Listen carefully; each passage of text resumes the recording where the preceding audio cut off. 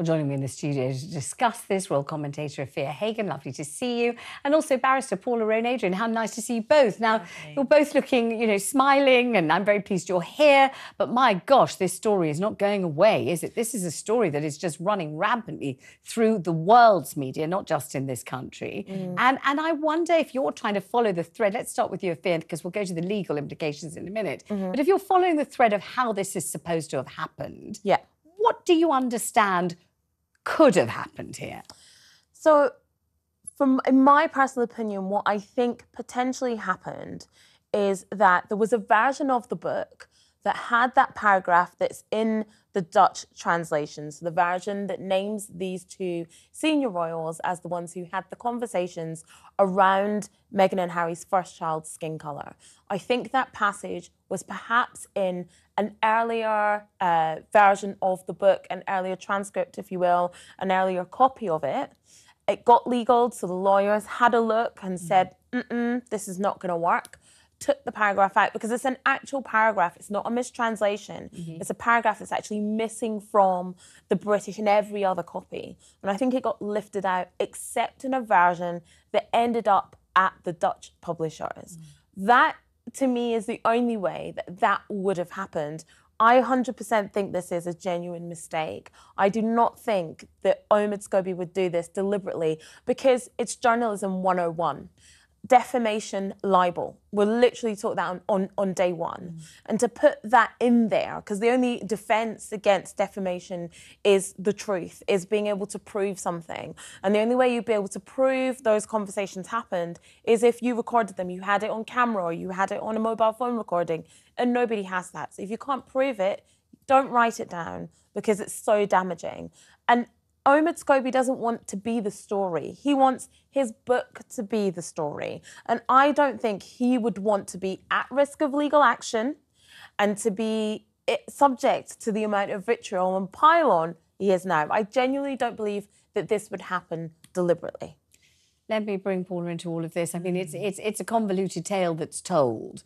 But, I mean, everybody knows that the way that a book is written is the author writes the book, but not in a kind of silo that nobody sees it until it appears between hardcovers. The author writes the book. There are teams of editors. There are sub-editors. And, of course, in a book like this with such potential ramifications, there are teams of lawyers too. Absolutely, so it's not like it comes straight from the author's quill or straight from the author's word processor and ends up in the book. That's not how it works. No. So the idea of this particular paragraph somehow appearing in hardcovers by accident just does seem a most remarkable thing. Plus, the only person who could have known the names is Omid Scobie. The only person who wrote the paragraph is Omid Scobie. So it's not like somebody else could have inserted it mischievously. So if he wrote it, he wrote it. He can't say he didn't write it if he did write it, can he? I'm not sure it's as simple as that, Vanessa. All right, tell me more. To be fair to Omid. Right. So, yes, you're absolutely right. There will be scores of people who will trawl through various different drafts because there's never just the one draft either. So clearly somewhere along the line, whoever it is who takes responsibility for ensuring that they have the final draft, something's gone awry. And as Omid has rightly said, I can't speak Dutch. I only speak English. I have no idea. Once he says yes to the English draft, which is what he says, after that, it's out of his hands.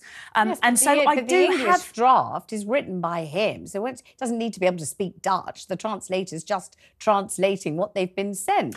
Well, as I understand it, he says very clearly that he didn't name them in his draft. That's what I understand. But he must have named them somewhere because only he knows the name. He said he didn't name them in anything that was submitted, right? So then how does anyone else get hold of it if it's not submitted? But it doesn't mean that it wasn't in a version before the final version that was submitted.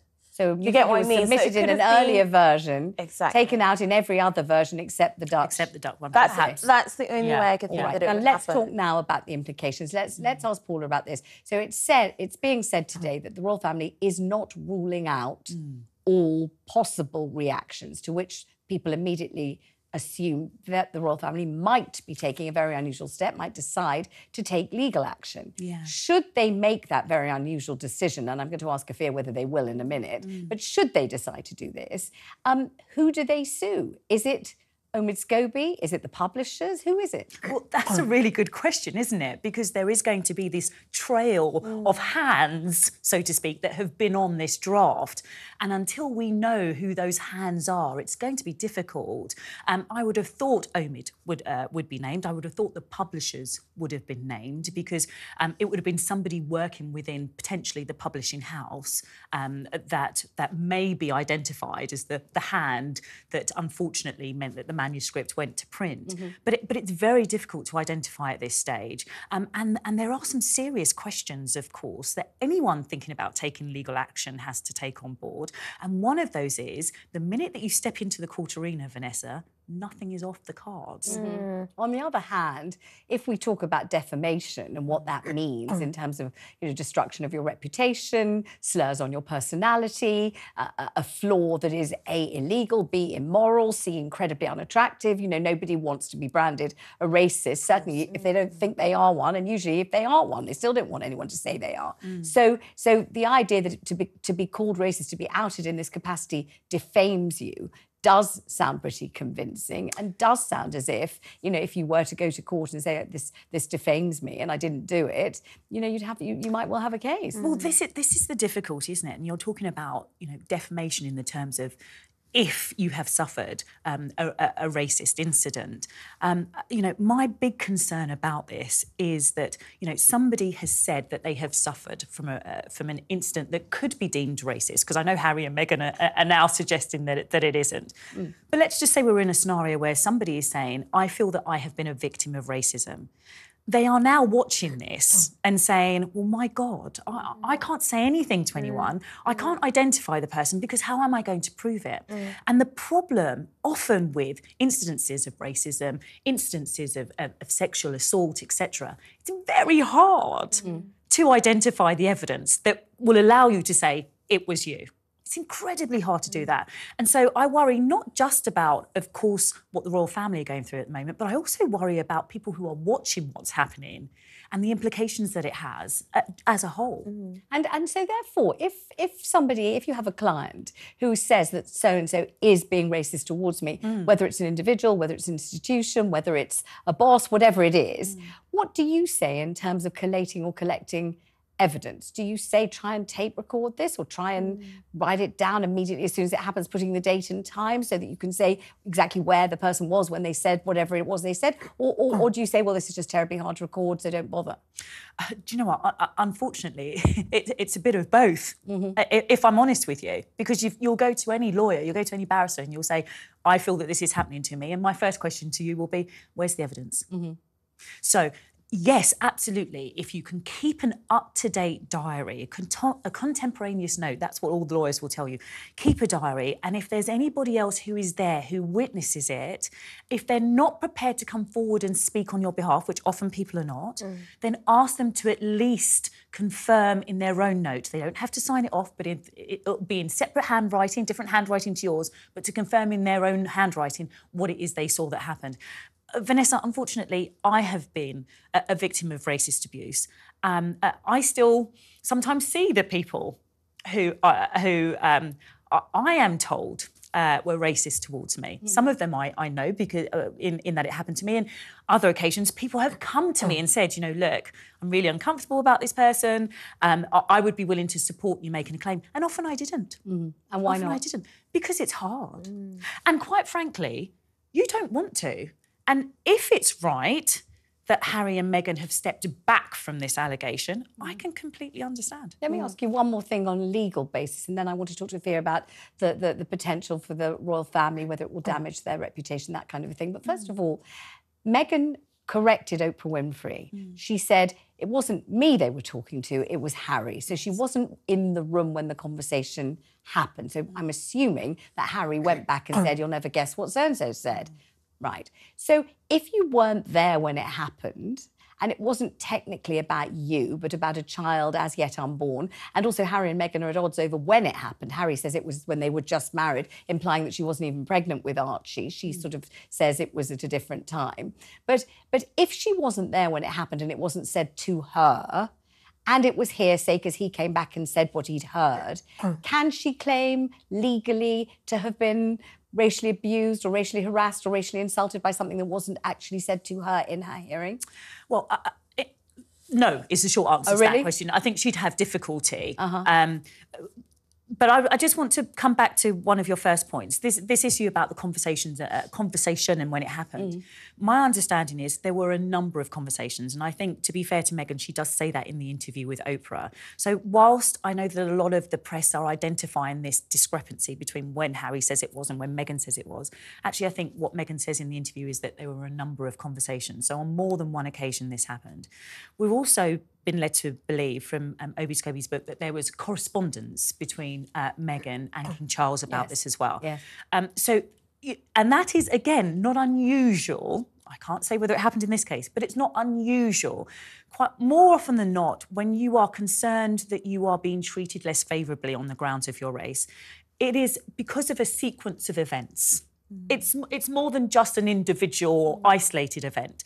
There will be a series of events that occur where you're left with no uncertain doubt that, OK, this isn't my imagination, this isn't me with a chip on my shoulder, this isn't me overreacting or just having a bad day, because a number of things have happened. And someone else has said to me on more than one occasion, I'm concerned, this is what's happening. So, but in terms of there being a claim, so to speak, from Meghan, I would struggle to see where her claim would fit in this. What I understand the position would be, if they are pursuing it, is that she felt uncomfortable within herself, and she felt uncomfortable in relation to her unborn child. Right. Let me ask you, Afua, what do you think the potential damage, if any, you might say none at all, for the royal family, particularly the King and the Princess of Wales, is currently and might be as a result of this disclosure in Omid Scobie's book?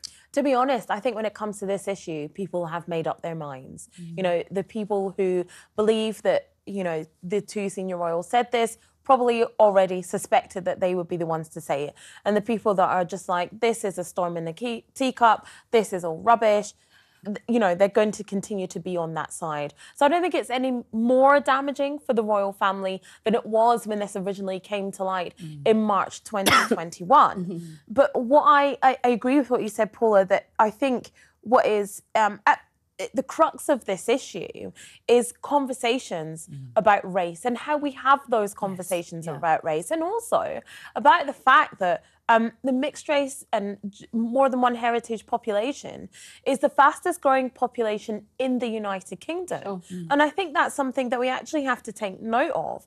How do people describe themselves, want to be described? How do they want to talk about themselves? How do they identify themselves? How do they want to be identified? There's some people who will hear what Meghan was talking about, the conversations and concerns over the potential child's skin colour, and find that very offensive. And there were some people that won't. And that was my next question. I was going to ask you both the same question. So let me ask you first, Paula.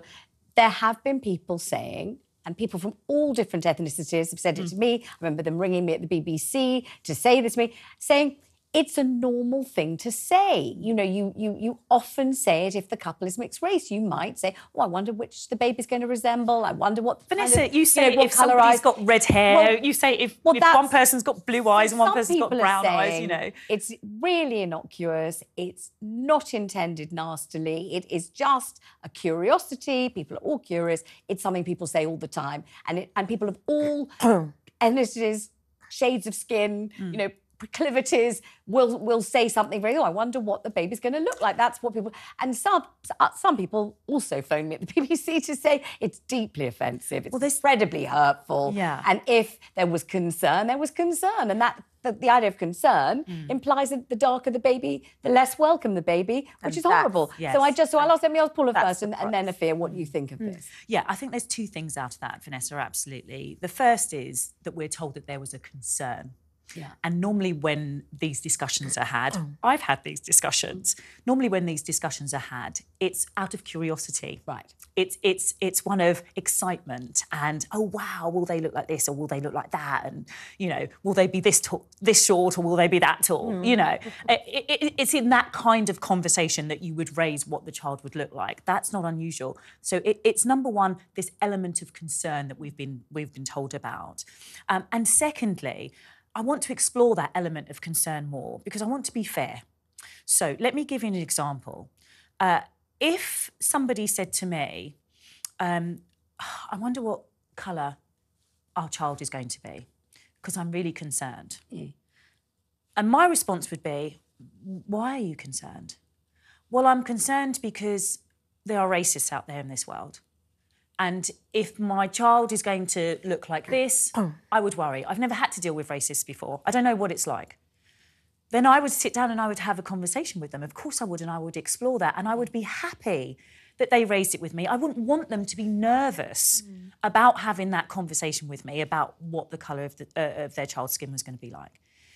If the conversation was, I'm concerned, why are you concerned? Well, I don't want my child to be too dark, or, you know, I don't want their... Very different thing. Very different. I don't want their hair to be too curly, very different. Do you feel similar to that it can be said in a curious way that's benign? It can be said in a kind of factual kind of a way that's not threatening or hostile or unpleasant, but also it can be said in an unpleasant way. Yeah, definitely. There's absolutely two sides to this. There's blended families up and down the country who have these conversations, and if you do it with love and you do it with curiosity, you know, as we talked about, will he look like me or look like you? You know, if you have it in that kind of way, it's how it's done. But also, I think there's an element of the people you're discussing it with. What have they been through in their life? What microaggressions have they had to face? I mean, when it comes to Meghan Markle in particular, she's biracial. You know, she may have faced people